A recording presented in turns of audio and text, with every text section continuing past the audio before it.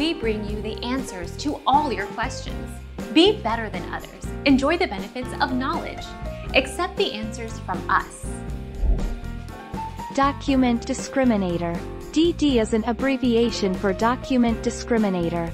A number of states started adding this piece of information to their driver's licenses several years ago. The DD is a security code that identifies where and when the license was issued. It, thus, uniquely identifies each card for a given individual.